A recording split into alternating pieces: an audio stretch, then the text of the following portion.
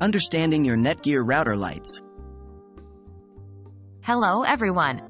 Today, we're going to discuss a topic that might appear puzzling to some of you, the colored lights on your Netgear router. These tiny illuminations aren't there for decoration. They're crucial indicators of your router's status and performance.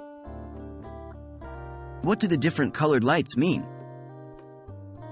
When you look at your Netgear router, you'll typically see several LED lights. Each color has a different meaning. 1. Green. A steady green light generally means that everything is functioning properly. If it's flashing, that usually indicates data is being transmitted or received.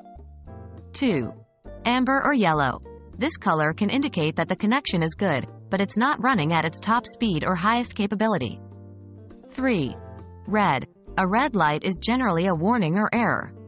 It could signify that there's no internet connection, or that there's a problem with the router itself. 4. Off. No light indicates no connection or that the router is turned off. Remember, these interpretations can change depending on the specific model of your router. Always check your user manual for precise information. What does each light represent? Your Netgear router will have several lights, each corresponding to a different aspect of its operation. 1. Power light. Shows whether the router is turned on or off. 2. Internet light. If this light is solid green, it indicates that your router has a successful internet connection. 3. Wi-Fi light. A solid light here indicates your wireless network is working correctly. 4. Ethernet lights. These lights correspond to the wired devices connected to the router. If these lights are green and steady, the corresponding devices are connected and have a good link. 5. WPS light. This light will blink during the WPS pairing process and will be solid when a successful WPS connection has been established. So, there you have it.